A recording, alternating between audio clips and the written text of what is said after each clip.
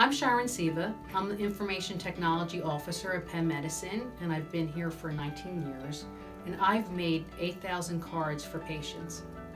4.5 years ago, I was diagnosed with ovarian cancer, and during my treatment here at Penn Medicine, I received many cards from friends, family, and colleagues.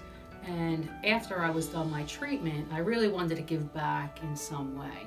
So one of the ways I thought of was to do homemade cards for other patients. When I'm writing and designing the cards, I am thinking about others that are in the situation I had been in, and I'm writing messages of hope and positivity to give to other patients that are going through the same thing.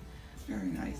I have to tell you, since I started this, it's been 2.5 years, I have been so touched by all of the cards that I've received. You know, and it means so much that people go out and actually physically get you a card, or even if they have it, and put it in the mail to you, as opposed to a simple text message, which any of us can do in 2 seconds. But the people that send cards, like last Christmas, I sent every one of them card back, and I sent out over 100 cards. So it was really, it's very nice to get a card. People have approached me and asked, you know, I'd love to do something, what can I do? And my answer is, what do you like to do?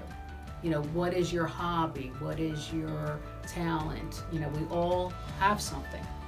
We have a very good volunteer program here at Penn, and I would suggest contacting, you know, that program to find out, you know, what the needs are, and that might help you formulate that, but also to be prepared with what do you want to do.